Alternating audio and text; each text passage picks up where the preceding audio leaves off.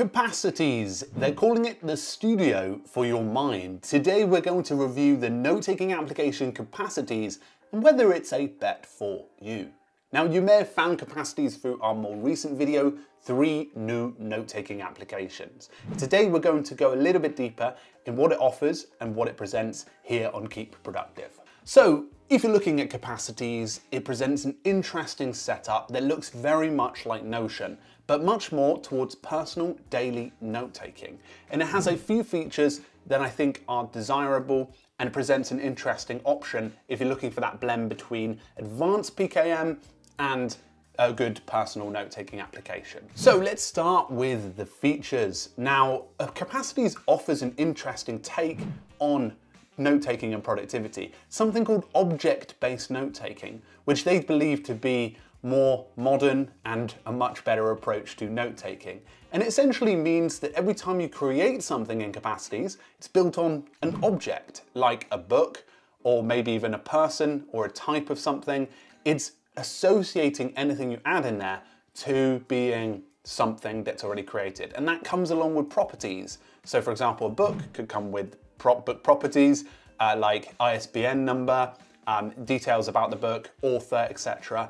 and giving you a little bit of structure that you would previously had to create inside of Notion if you weren't using a template.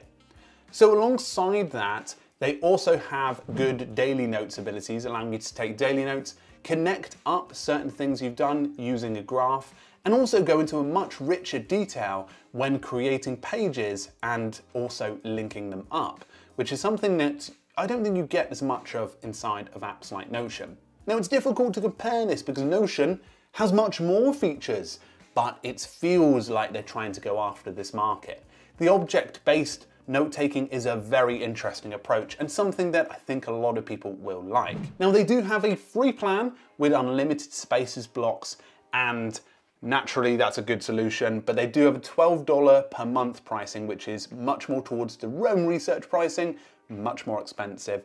That gives you much more abilities like task management, annotations with images, and much more with customizable views too. So right now, they're currently only web only with a desktop app coming in 2023. They don't have any plans for mobile apps in the short term, but it is planned for 2023. They're currently a fairly small team based in Europe, and I was able to chat with the team a couple of weeks ago, and it seems interesting what they're actually trying to build here with this note-taking experience. Now, who is this best for? This is early days in an application, but this is best for those who are taking personal notes and want to be able to have a form of structure around their notes, and they don't want to have to learn maybe complex templates or building of different applications that you would in something like Notion. So this is great for those who don't want an advanced PKM tool, but also want the structure of a note-taking application with a bit more freedom. So that's for those people, and currently I'm giving this application